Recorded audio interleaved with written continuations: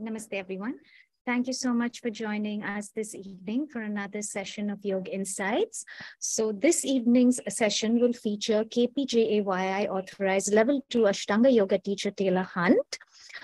So Taylor is dedicated to sharing his transformative and healing practice with others by teaching daily Mysore classes at the Ashtanga Yoga Columbus Center and by offering workshops around the world. He's also the author of Away from Darkness and the director of the Trini Foundation, which is a nonprofit organization dedicated to sharing the life-changing practice of Ashtanga with those suffering from addiction.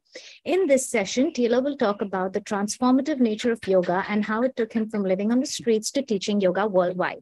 So let's welcome Taylor this evening. Taylor, would you like to join us? Namaste. Thank you so much for joining us. Hi, Taylor. How are you? I'm doing great. Thanks for having me on today. Lovely. So I'll see you guys at the end of the session. And thank you again, Taylor Hunt, for being a part of Indica Yoga. Thank you so much. Of course.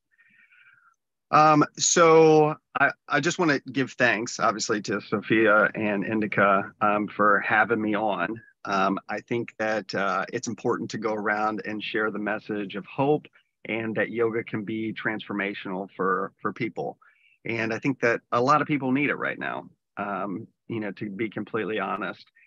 So my ideas around this talk is I'm just going to share a little bit about my story of how I got into it, give you a little background about myself. She gave you my bio, but I'm going to share a little bit about my history and kind of like how I came to yoga. And then I'm also going to share a little bit about the Trini Foundation and the work that we're doing and which I think is extremely important for the United States, but I also think it's really important to spread that message around the world as well.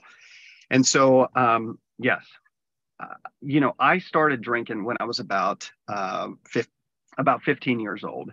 And I drank to excess really from the first time that I was, introduced to it. And I never really fit in as a kid. And I always struggled with social interactions and, maybe having social anxiety and things like that. And when alcohol was brought into my life, which, obviously was a curse at one point. But in the beginning, it felt like it was something that was really helping me. And it helped me cope with the daily living and gave me some hope that I could kind of put down my stuff that I had that kind of got in the way of relationships and sort of phobias around relationships and stuff like that, and was able to put it down. Problem is I just couldn't stop. And so just to fast forward, and for the sake of this, call, it started when I was 15 or 16, but it took me until I was about 25 or 26 before I actually got sober. And, sobriety is a really hard thing. Recovery is a really hard thing. Most of the time, too, people think that it's a morality thing, like you should just make better decisions. And, the doctors and psychiatrists and all of these people obviously know that it is way more than just a morality thing. It is actually a disease. And the disease is cunning, baffling, and powerful. And then also, it is basically trying to kill you. So when I drink alcohol, what happens is I have an allergy, and the allergy creates this craving. And as I crave it, I want more and more of it, and I will do it until I die, essentially. So I went into treatment center 4 times, and on the 4th one, I remember my ex-wife grabbing me from living on the streets. She found me in a house. And she took me back to a treatment center, and they strapped me to the gurney, and they took me upstairs, and I was in a private room in the hospital. And this is hard to share, to be honest with you, but I want to share what addiction looks like, and also that there's hope and that yoga can transform your life. And so just bear with me for a second. And so they strapped me down to the bed like a 5-point restraint, because if they wouldn't have, I wouldn't have stayed, because it's quite painful to, come off of heroin and alcohol and drugs and all this stuff that I had in my system. It's quite difficult to come off of that stuff. And they strapped me to the bed, and for 3 days, I was fed. They fed me, but they kept me on the bed. And I sat there, and I actually never want to forget this moment where it was so much pain being withdrawn from like the drugs. Like I didn't take any medicine to get me off of the drugs that I was taking. And I sat on the gurney and just kind of sweat and shook and just like was in agony as I was being detoxed from this drugs. And usually it takes about 3 days for some of the drugs to get out of your system. And so I sat there for 3 days. And on the third day, they took me down to the cafeteria. And this is my last time through treatment center. And they took me down to the cafeteria. And it was the first time that I had a real meal. And, I hadn't really been eating for, I don't know, maybe 6 months before, just eating sugar and, like sweets and things like that, never really having a real meal. And I was also like very skinny. If anyone knows me on here or has seen social media, like I'm tall and skinny, but I was even skinnier back then. Excuse me. And so I was really struggling at that point. And I was lucky to be alive and like really have a second chance. I ate the meal, and I remember I immediately felt like nourished, and I felt like I was, I felt good on the inside from eating. Well, after eating, I went back upstairs to my room, and I remember getting ready to go to sleep, and I remember dropping to my knees, and I remember saying like, God, if you can get me out of this one, I'm willing to do whatever it takes in order to get sober, which is a theme that is still in my life. I mean, it's still one of the things that, like I say on a consistent basis, like, show me what I'm supposed to do with my life. So I went to sleep, and it was first time for a really long time, if you're doing the amount of drugs that I was doing, like that I was actually able to get 8 hours of sleep, which was like a miracle. And I woke up, and I remember I said these words like out loud, like, I want to live again. And what that meant is that I had to do all of this other work. And I started going to 12-step meetings. I got a sponsor. All this, again, all of this stuff is like difficult to talk about because there's a lot of shame, guilt, and remorse that goes along with, the disease of alcoholism and drug addiction, for sure. And so I was like, I want to live again. And it meant that I did all of these things. I worked the 12-step recovery program. I got the sponsor. I went to meetings, which at first I thought the meetings were stupid. And then what I realized is that the meetings were actually saving my life. And, just to put it into yoga context too, is that the same way you work the steps is the same way that you work the Yoga Sutras. Just for example, like, all of the 12 steps are one-liners, they're one sentence, just like how the Yoga Sutras are. And so, you don't just read the Yoga Sutras and say like, check, I'm done with it, like, oh, okay, great, that's a great saying, or that's a great one-liner, that kind of stuff. You just don't do that. How you work the steps and how you work the sutras is the same way. You find someone who can help you, like a teacher or sponsor. You journal about it. You figure out how to apply it to your life. You figure out how this is important to you, how to apply it, how to process it, all of these kind of things. And I was doing that. And I worked all the way through the steps. And I made it to the 11th step, and I was about 6 months sober. And this is like a really important story in my life because this is how I got introduced to yoga. So I made it to the 11th step, and I don't expect anyone to know what that is. So I'll explain it. So 11th step is sought through prayer and meditation to improve our conscious contact with God. That's what the step is. And so, like, again, you have to process it. You got to journal about it. You got to read some resources, talk to your sponsor, talk to people about it, all that kind of stuff. And I was in the process of doing that. Like I really was like in the process of doing that. And I remember like coming to prayer and saying like, I know how to pray. Just shared a little bit about how I was, praying, like, I want to live again, like, show me what I'm supposed to do. So I knew how to pray, and I had a God of my understanding, and which is also like a, sort of like a universal truth that is in the Yoga Sutras, Ishvara Devata, which, basically God of your choosing or understanding, which is the same language that is in the 12 steps, which I think is fascinating. So, but I didn't know what meditation was. And so like I was, like kind of going through this whole process of understanding what meditation was and talking to my sponsor and all this stuff. And he said something that, I mean, basically pivoted my life. And he said, well, why don't you pray about getting some guidance or understanding around what meditation is, since you already know how to pray. And I was like, great, that's easy. No problem. I can do that. So like that night, I remember like going to, going to my room and getting on my knees and saying like, just show me what meditation is. Like, show me how to work this step. And the next morning I woke up and I went to a 12-step meeting, and I was sitting in a circle with about, I don't know, 50 other people. And there was this lady on the other side. And I could tell like throughout the entire meeting, every time that I made eye contact with her, she came to me and she was like, like she looked like she wanted to talk to me. And so at the end of the meeting, she came up to me and she said, I think I'm supposed to teach you yoga. And my response was that I think yoga is for girls and I'm not really into it. That was my first initial reaction. And I'm just being transparent. Like that's where I was at that time. And there is a lot of women in yoga, but there's also a lot of men that are practicing. Nowadays, like it doesn't matter.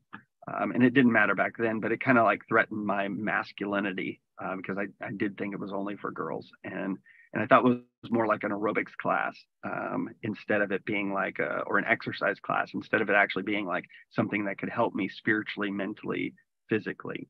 I thought it was only the physical thing. And so I wasn't into it.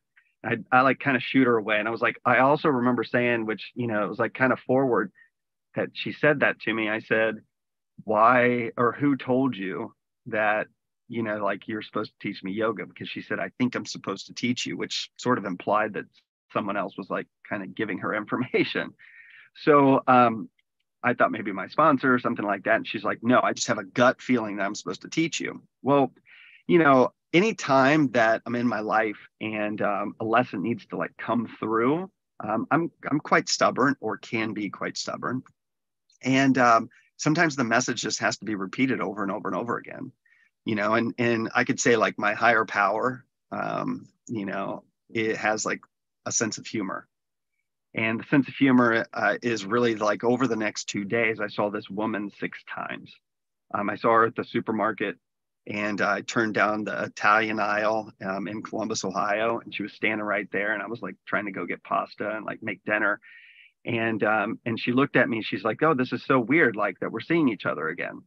And I was like, yeah, it is weird. She said, I think I'm supposed to teach you yoga. Like you should join my class. So next thing, I was like, okay, like this is kind of creepy. I went back to my house, walking my dog. This is maybe like an hour, maybe 2 hours later.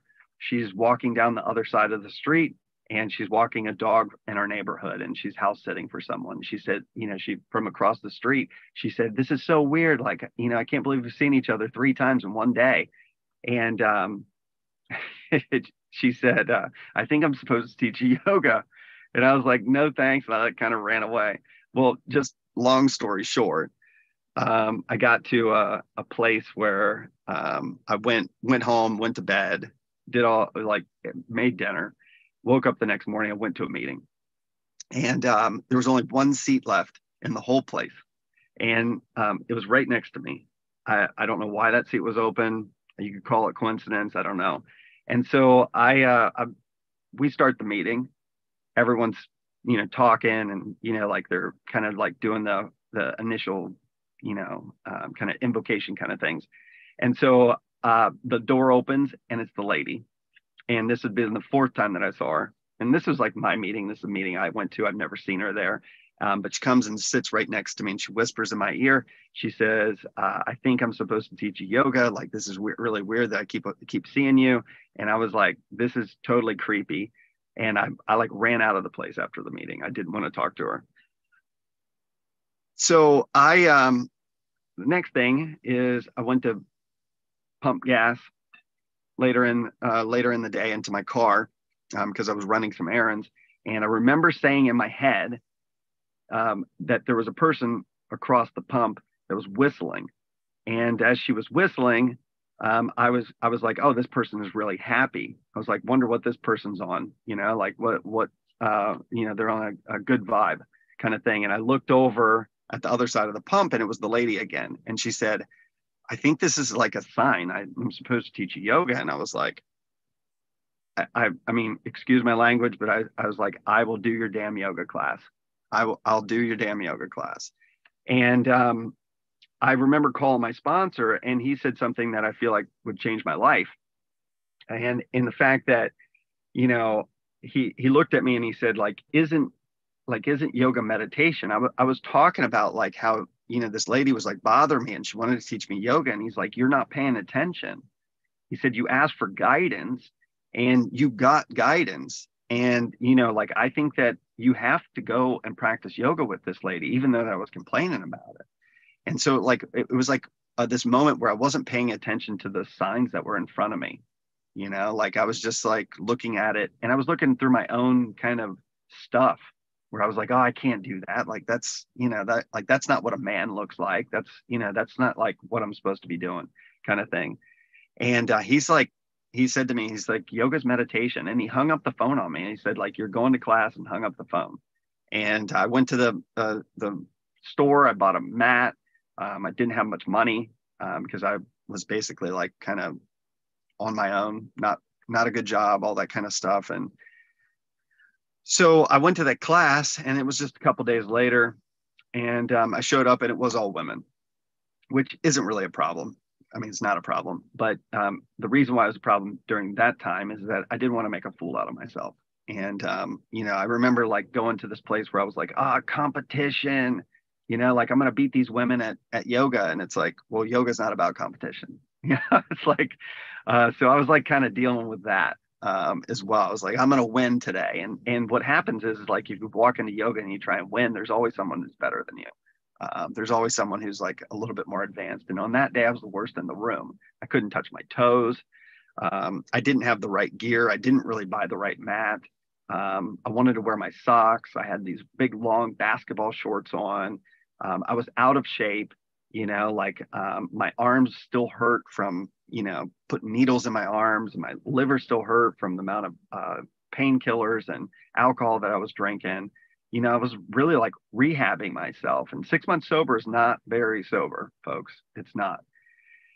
So we did the class, and we did Ashtanga yoga. I've never done any other style. So like I'm an authorized level 2 teacher today. And I started with this style, and I continue to do this style today.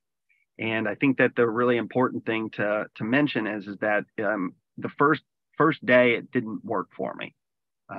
It didn't work. And the reason why it didn't work is because I had so many insecurities around it. And I was anxious because I didn't know what I was supposed to be doing. And really, like, the beauty of Ashtanga yoga is that you end up doing a practice that is yours. And as you learn the sequence, as you learn this stuff, like you get deeper into it. Unlike other yoga styles, which change the sequence every day or depending on what the teacher is trying to get you to do that day. That's not how Ashtanga yoga works. And so like on the first day, like I didn't know the logistics of the class. And we did maybe half of the practice.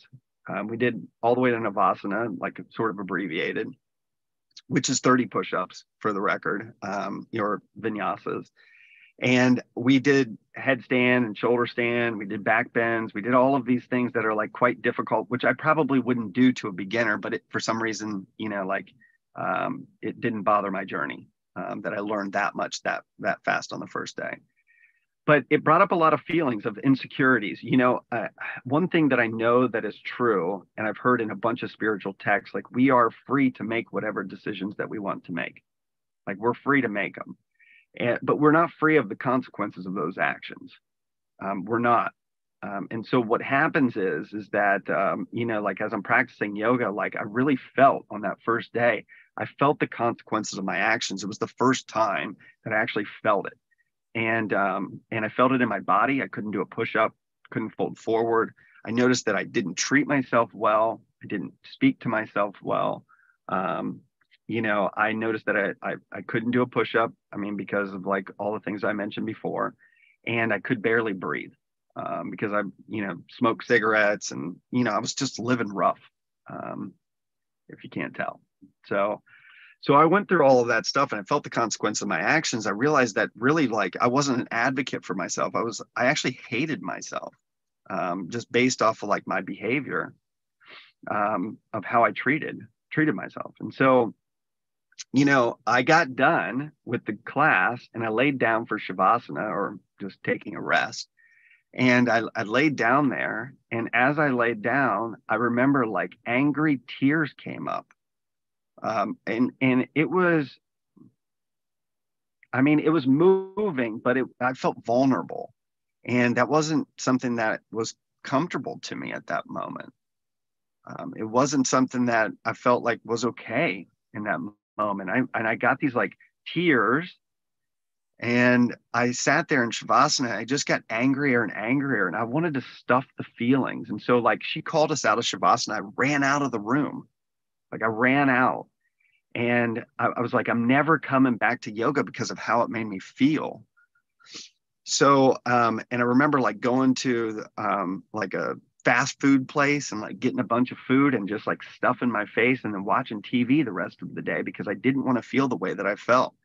I didn't want to feel like that I actually hated myself, and I never really treated myself good.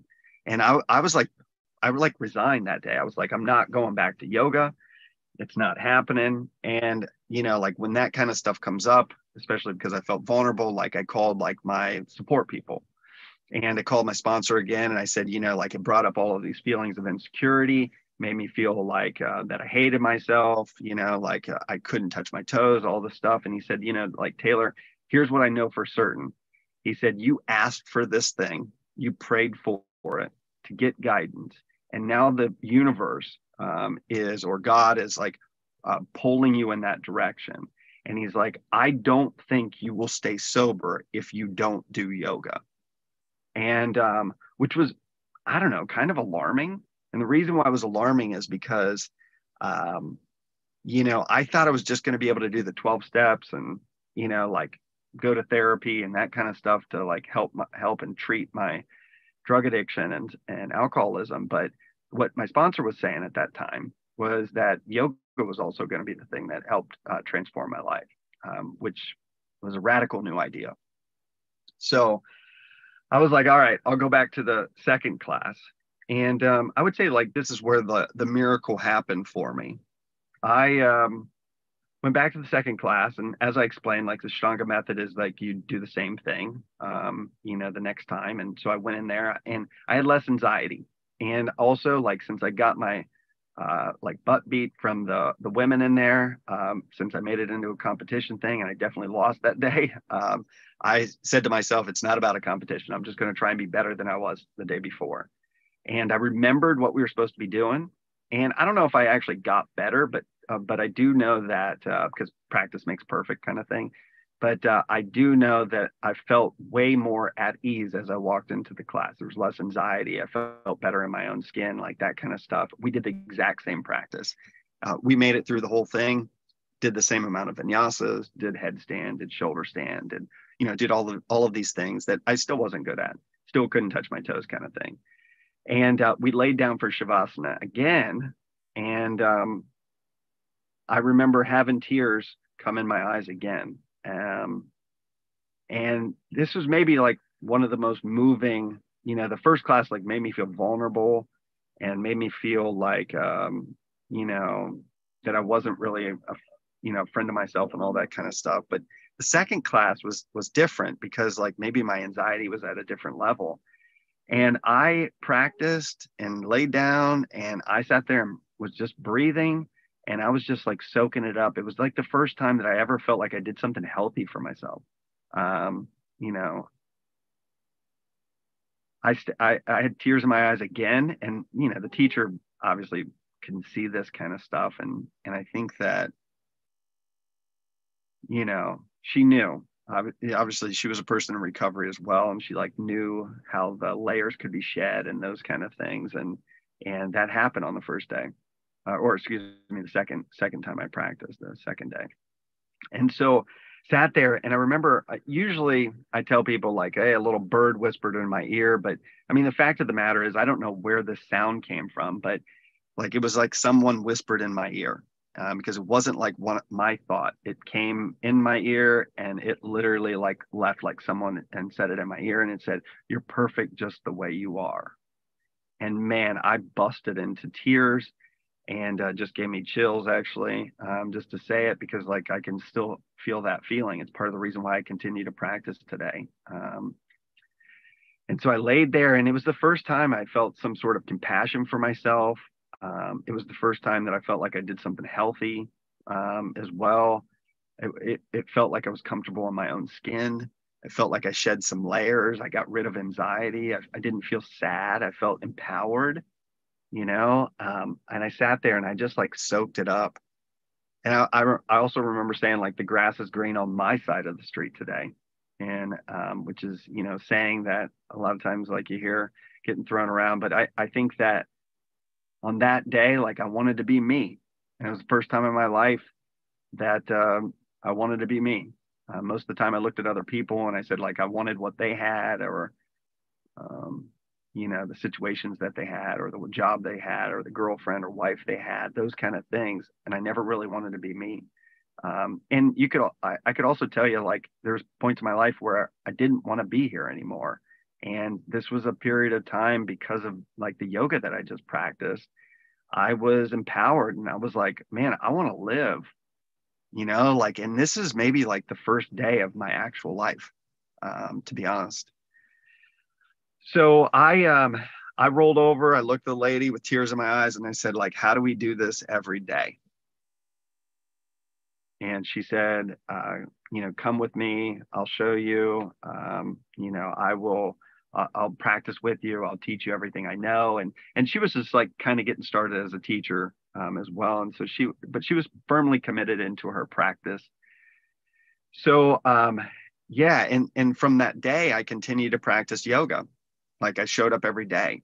I continued to do the things. And what I realized is like, practice does make perfect. I continue to show up, and I got better at it. Never thought I was going to do this thing, and I'm able to do it today.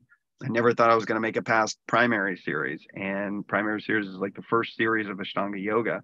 And I've made it all the way to the end of third series, which is huge amount of progress, and also like a huge amount of dedication for anyone, not just myself, who makes it there. It takes life changes. It takes dealing with your traumas. It takes dealing with, a lot of these things that not everyone's willing to do that work, just to be real. So just to fast forward a little bit, I had a couple miracles like happen in the beginning, and I just want to like kind of give thanks, because like I was in search of a teacher after a certain amount of time. That lady was just like basically like my yoga mom, showing me stuff. And we reached a certain spot where, or I reached a certain spot where I needed someone to actually guide me. And this little miracle came in, and the lady said to me, there's this woman who's moving into my house who is from Columbus, Ohio, but she's getting ready to move to Sweden. And I was like, okay, cool. Like, and I was like, what's her name? And she said, well, her name is Laruga Glazer. And if anyone knows Laruga Glazer, like, I mean, she has like maybe one of the best yoga practices, and she was kind of like learning to teach back then, and she was going to Mysore, and she was like basically just getting back from Mysore, and she was staying at my yoga mom's house, and she taught me privately for about 6 or 8 months. And Laruga was like my first teacher, and that's like a real miracle, because she travels around the world. She does a lot of things that I do today. She's doing it just in Europe, and I'm doing it more in the United States. And so I had this blessing show up, like the teacher showed up when the student was ready. And I got to learn from her from a really long time. And when she went to Sweden, I had this other authorized teacher. His name's Matthew Darling, come into my life because I went and visited him in Michigan. And this is like pretty pivotal for me as well, because like, this is how I got to India. I was practicing with Matthew for a really long time, a couple years, and he said to me like, "Hey Taylor, you need to go drink from the well." And I was like, yeah, I need to drink from this well. Like, what is this well? And he said, you got to go to Mysore. And I was like, okay, um, like I'm willing to go to Mysore. Like, I'll do that. Like, that sounds amazing, actually. And he said, you got to go and you got to practice and all this stuff. And Patabi Joyce had died at this point, and Shrat was coming to New York, and I went to New York and I met Shrat, and I spent some time with him there.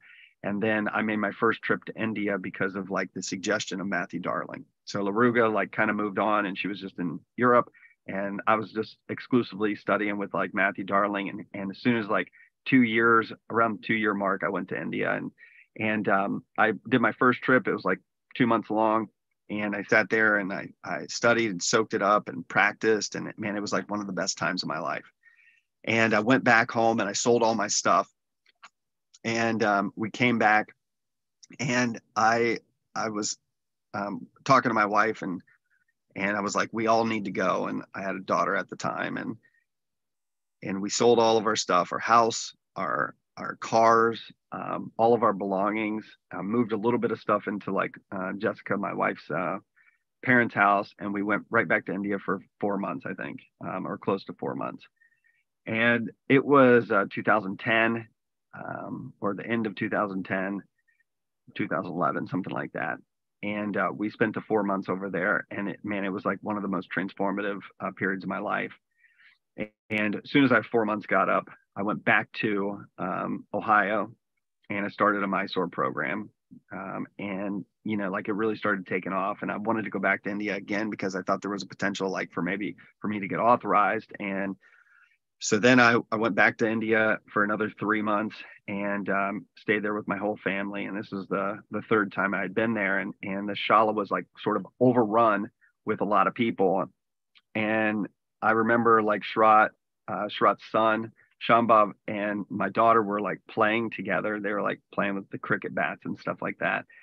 And I said to Shrat, I said, like, you're super busy. Like they messed up registration. There was like 700 people instead of 300 or 400 people or something like that. And I said, if you need an assistant, I'm happy to help you. And we had basically formed a relationship up to that point. And he said no to me. And I was like, okay, like no big deal. He rejected it. And this is like the story of how I got authorized, and really like helps set up the, next period of my life.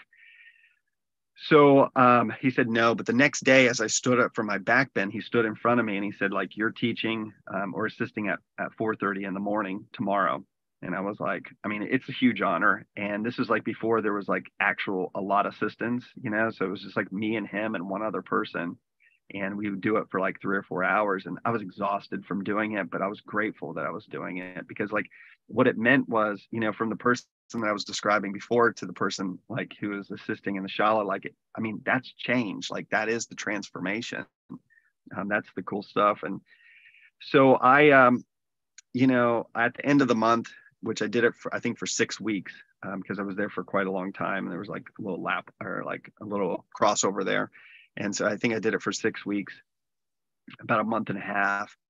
And he said to me, I need to see you in the office. And he took this piece of paper and he slid it across the desk. And I looked at it and said, authorized level 2 teacher. And he said, I want you to fill that out. He said, congratulations, like you're one of my teachers now. And that was maybe one of the most pivotal things that happened in my life, because it shaped what I was doing next. I still had a corporate job. I was getting time off for India and like finding other jobs and stuff like that. But like once I got authorized, like I became sort of empowered. Like my yoga classes got busier. I became like one of, at that time, I think there was maybe only 70 teachers in the US that were like level 2 teachers. And so I was just sitting there and I was just like in awe. And he also said like, hey, you know what? You did a really good job over this month too, of just like supporting him and supporting the students. And so like, felt like I really showed up in like a really positive way. And getting authorized, I remember running home, like I literally like ran home because I showed my wife and I just had tears in my eyes, because it wasn't necessarily the piece of paper. It was the amount of transformation it took in order for me to get there. And I looked at my wife and we're crying. I said, like, I need to write a book. And she was like, yeah, you do. And for the next year, before we went to India again, I sat down at the computer, and with the help of another person, and I wrote out my book. Like I did a lot of dictation, speech to writing, so I didn't have to type so much. But I just sat down and like did the book over and over and over again. Spent hours on it, like putting it together. And by the end of the year, we were at the final draft, like the next time I was in India, which was about a year later. And I remember like reading it as objectively as I can. And we're like putting it into publish, and we're giving Sherrod a manuscript because he was in it and all this kind of stuff. And I'd spent a lot of time in Mysore at this point, like, like we're talking about almost a year of cumulative time spent there, where a lot of times nowadays, like people will go for 1 month, 3 trips for 1 month. Like I'd spent a whole year collectively over there at that point. And so I had a relationship.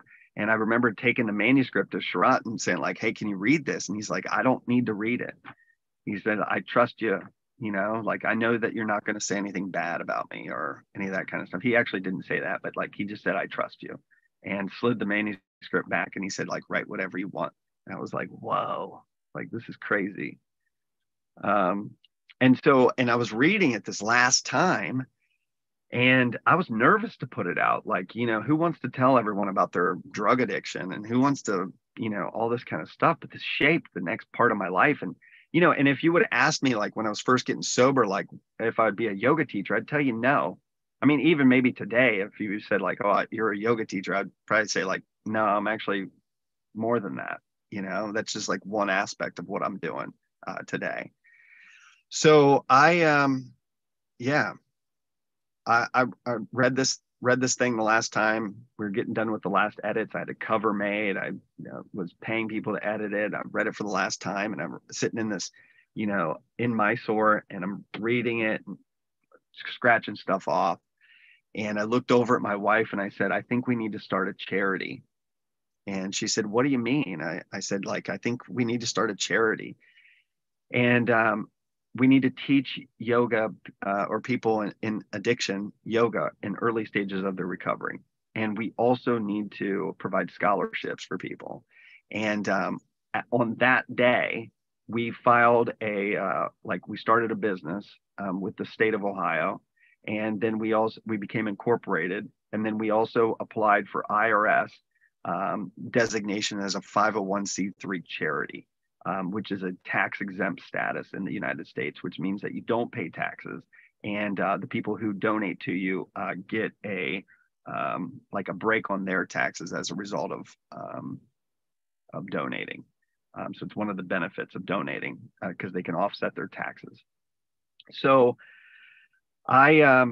so we applied for all of this stuff, and we got the designation from the IRS in our state of Ohio, like immediately. And so we created a website and we put it all together with the help of some other people.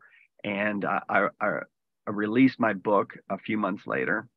And the cool thing about it is that I was scared to do it. But, for a couple of weeks, it wasn't like an Amazon bestseller or New York Times bestseller. But for a couple of weeks, it was like sort of an Amazon hot seller of the week. And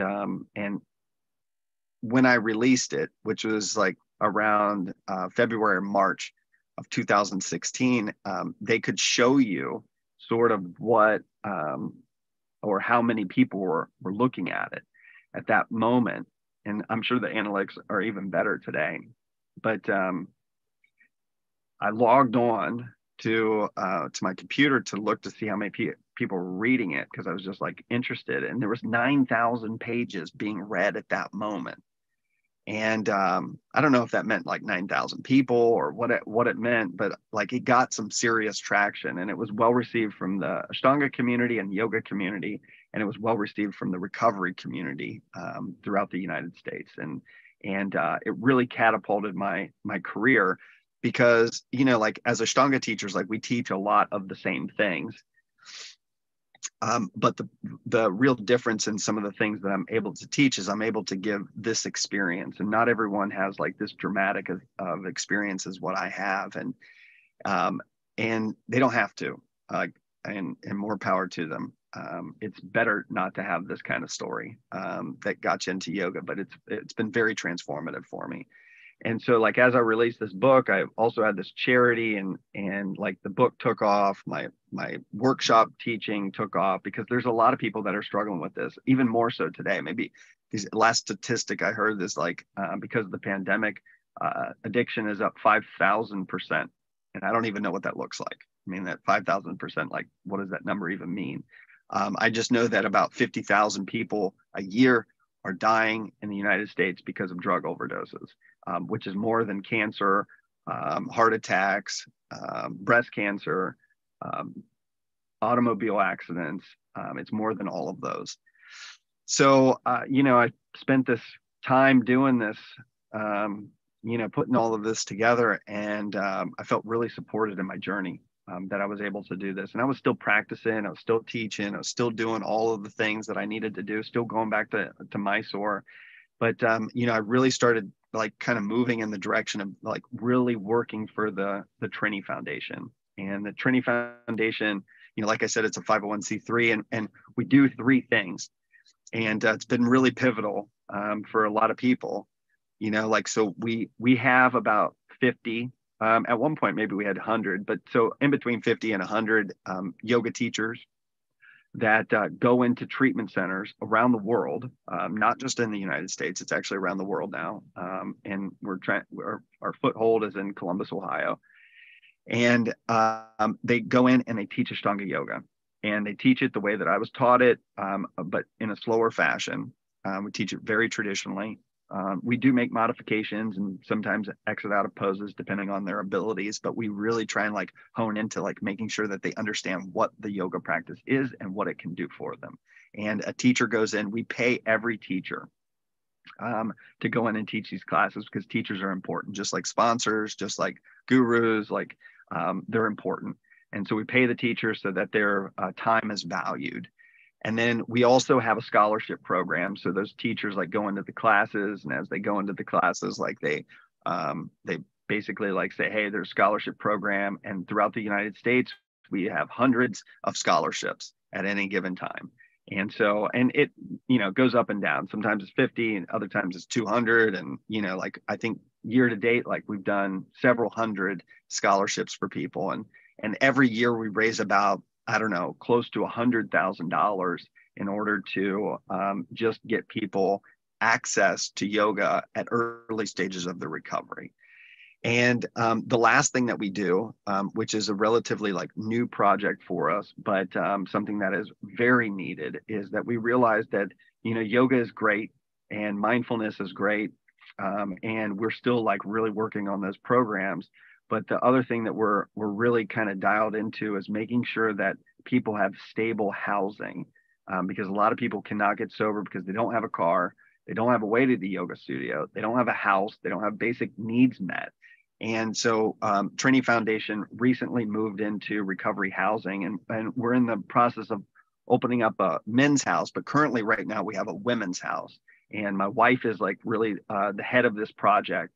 And we've been raising a lot of money, and we also, we need help from individuals just like yourself, regardless of whether you're in India or Asia or any of this kind of stuff. Like you have the ability to like really fast track someone into learning yoga and mindfulness, but also providing a stable house for them. And man, that's like one of the most pivotal things. I've been calling people left and right because like, a lot of the women that are showing up at our houses are women that don't have clothes, that don't have food, they don't have medicine, things like that. And we're really asking for donations, like asking people to be heroes and like saving people's lives. And if you don't have a home, I was lucky. I had a house. I had like this. I had some basic needs met. So, like we're not everyone's that lucky. But if you don't have those things, it's very hard to get sober. And so like this next part of my life that I transitioned to after the book, and I still teach daily. The yoga studio is right behind me, actually. They're having another class. That's why I'm in my car. But so, I still teach daily. I teach Mysore classes. I still make trips to India. I've been there 10 or 11 times, something like that. And, I continue to go back because like it inspires me and like fills up my cup and really gives me like joy. And also like I'm of service of Shrat. Shrat is an honorary director of the foundation. He's helped us raise money. He's helped us create a teacher training program for people who are learning how to teach in those treatment settings, which is really trauma informed and smart Ashtanga. A lot of times what I call it. So I continue to do those things. And I also travel around. And after my book, like I've been able to raise a lot of money, but I've also been able to like push people into the direction of like looking at their life and saying, how do I make that next step, that next hard step of like change? And what I've found is that the more I get into my yoga practice, I think that it's sort of a law of karma when it comes to practice. And also I've seen this work in many people's lives. Like the more that you give to it, the more that you give back or that you get back. And over the period of this time, like I've like devoted my whole life. That what I'm sharing with you today is like, how I got sober and then also like the great work of my life, like to be of service to another human being or even just to donate time or energy to like this cause. Like I know that the yoga practice is powerful and I'm like shouting it from the rooftops. But to get people into it and to find heroes that are able to support this journey for other people is like really important. When I first started yoga and I started feeling the benefits, I remember telling every single person, like I would say, like, it's so important. It's so important. Like, you got to do it. You got to do it. You got to do it. You got to do it. And I reached a spot, and this is, I think, I don't know, kind of funny. I reached a spot where research today actually says that yoga works for anxiety, depression, mental health, addiction, all of these other things. In the beginning, it was just my experience, but now there's actually research and papers and all of this stuff, mindfulness and yoga and all of these things that that help people who are dealing with the things that I'm mentioning here.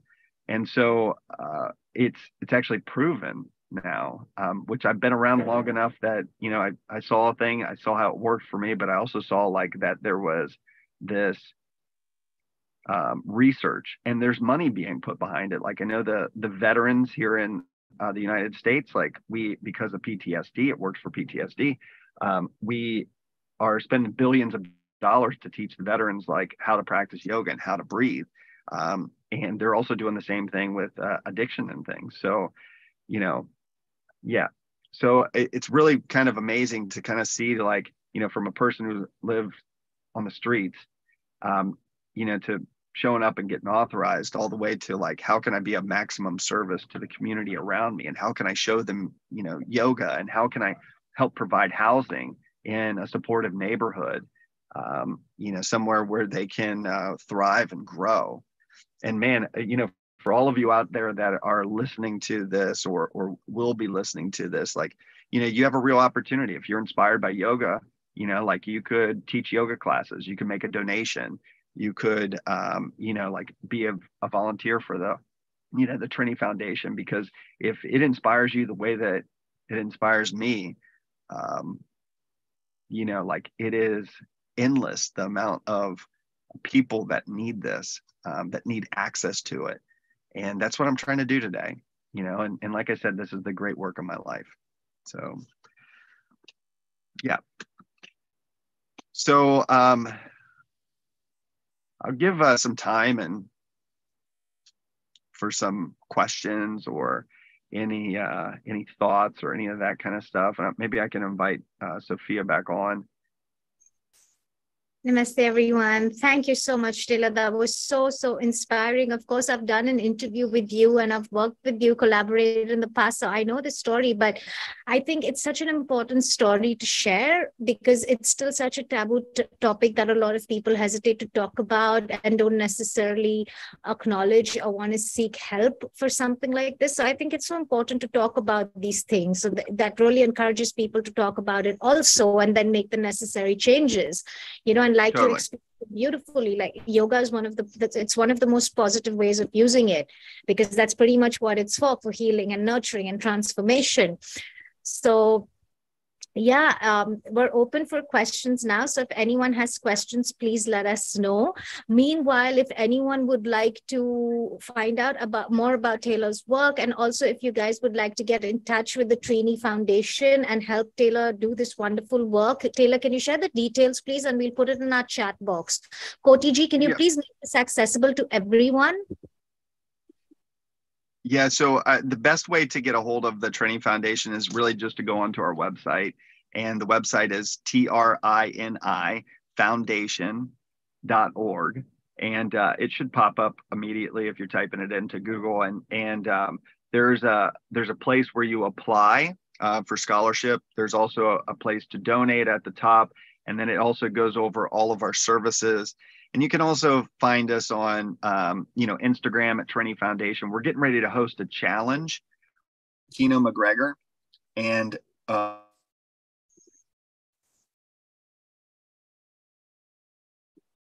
dollars, so that we can, basically, like, she's trying to help us $100,000 to help with the women's house. And it's been really cool. So if you wanted to join our challenge, you're more than welcome to. Thank you so much. And I think we seem to have a question.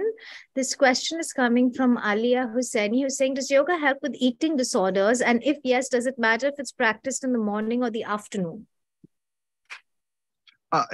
Yes, of course. The only difference between like addiction, like what I was talking about, and also with eating disorders, is that you have to continue to eat. And so like I'm abstaining from drugs and alcohol. And so like those people need to figure out how to have healthy eating habits, but it can 100% help. The 12 steps of recovery can definitely help. And then also it doesn't matter if it's practiced in the morning or evening, it doesn't. I would say the morning is best, but it's perfectly okay for someone to just practice at any time, because you're going to get benefits regardless.